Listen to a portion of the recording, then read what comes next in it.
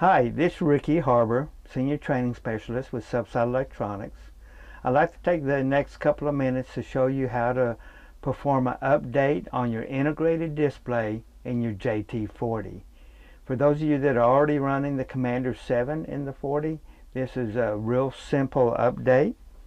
First of all, you will start by taking a flash drive that is completely empty.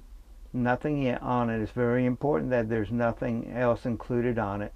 You want to have a pretty decent flash drive. It doesn't take a large one. A 4 gig, which is about the smallest you can find these days, will be sufficient.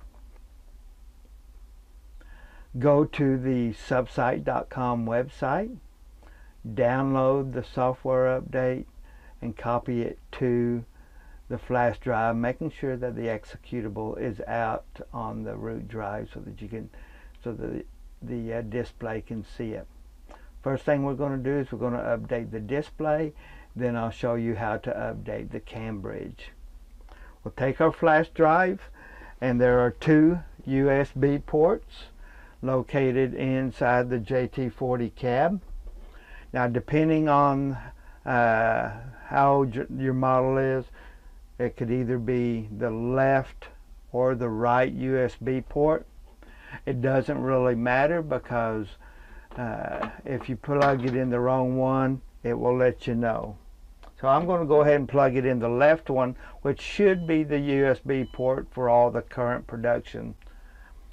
I don't know if you heard that in the background, but it just gave me 3 beeps. That tells me that I have plugged the flash drive into the wrong port.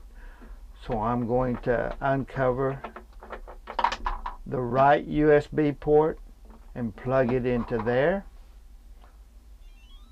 Now you can see the update is taking place. It switched to the Subsite screen. Now we're able to update the software. This process does not take very long, only a couple of minutes. Once we have the display updated using our USB flash drive, we will then update our CAN bridge using our mobile device.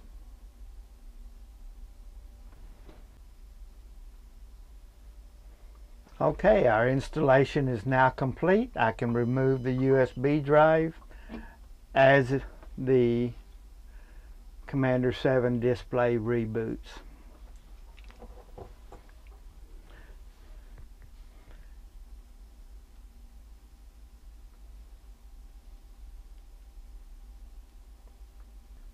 Now that we have our display up to date, I'm going to show you how to utilize Field Scout located on your mobile device to update the CAN bridge.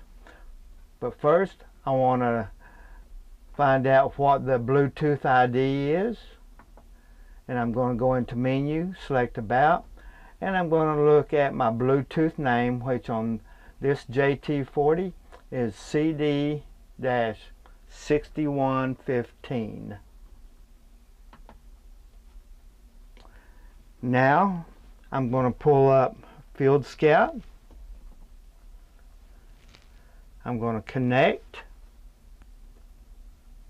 I'm going to select OK. It's going to take me to my Bluetooth settings. I'm going to look for that Commander display ID. There it is, 6115. I'm going to select it.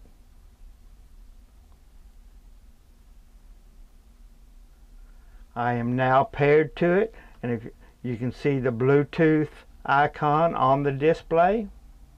So I'm going to back out of this, go back into Field Scout. I'm going to select 6115. Gives me all my information on it. I'm going to select now the purple plus button, and I'm going to tell it to update. And I'm going to go ahead and reinstall it on here just so that you can see the process. Now this will take 2 to 3 minutes as well to perform this update. Once we have the CAN bridge updated, we're completely finished with updating our display, and we'll have the Commander 7 latest update ready to go.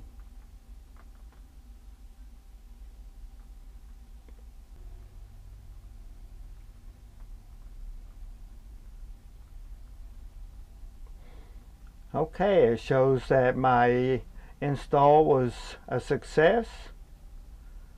I am now through with my mobile device. As the display reboots and comes back up, it will have the latest software on it. Thanks for watching. If you have any additional questions, please feel free to contact your Subsite rep or your Subsite product support representative. Thank you for watching.